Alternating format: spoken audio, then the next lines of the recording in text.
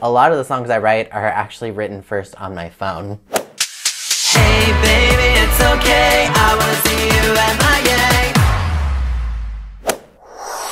gang. Konnichiwa, watashi wa John. What's up everybody, I'm John, aka Jonathan Miller.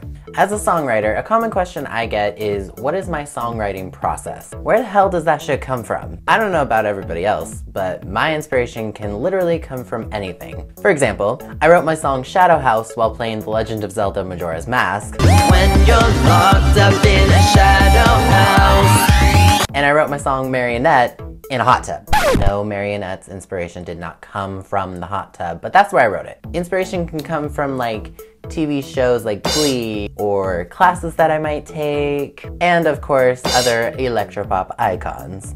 Usually my songs start out with like a word or a phrase that I might hear that just has a certain ring to it. And it might be a phrase I hear all the time, but in that specific moment or on that specific day, it just kind of sticks out. And over the course of, God, maybe over 1,000 songs that I've written, you just kind of hear it. It's hard to describe, but if you're a writer, I think you know what I'm talking about. After I sort of hear that word or phrase, I can kind of already picture if the song is going to be up-tempo or slow. And because I typically write dance music, most likely it's going to be up-tempo. From there, two things can happen. Either I'll go and just write the rest of the lyrics and kind of form the melody, and I'm a very organized person, so I typically go verse, chorus, verse, blah, blah, blah, blah, so on and so forth. Or I'll head over to like GarageBand or something and kind of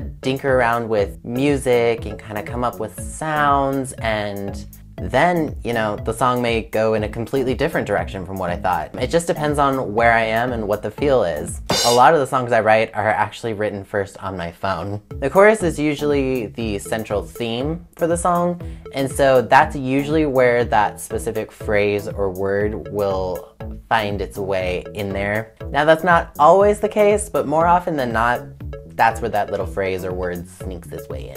After I've written like the basics, the verses, the chorus, the bridge, B section if it's necessary, music, from there, I actually walk away. I give my brain some time to think about the song in the back of my head, because I've found if I'm still thinking about the song a couple days later, that lets me know that's a song I should probably continue to tweak and make sure it's perfect. If I kind of forget about it, more often than not, that's a song that's forgetful, and we don't want those. Especially in pop music where it's all about hooks and being catchy and reeling you in, reeling you in, reeling you in. At that point, if I really am liking the song and it's still stuck in my head and I'm still thinking about it, then I'm like, okay, this song needs to be recorded.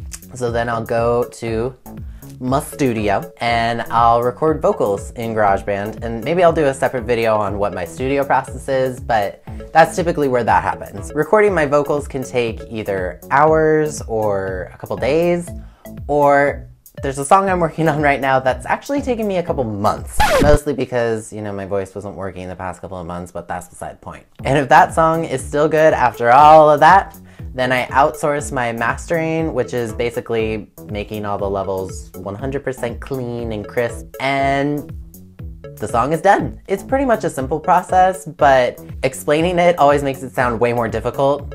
And I don't know if that's because I've just been so automated to it now, but whatever. So that is my songwriting process. For all you writers out there, what is your process? Where do you get inspiration from?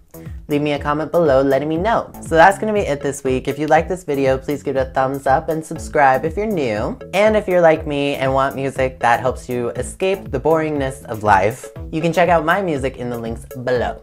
And as always, don't forget that you can sign up to become a VIP Jonathan Miller family member, which gives you direct access to me, free music to dance to in your bedroom, discounts at my merchandise store, and lots of other cool shit. So make sure you sign up. Link is also in the description below. Alright you guys, that's gonna be it this week. I will see you next time. Mata ne! When you're locked in a shadow house.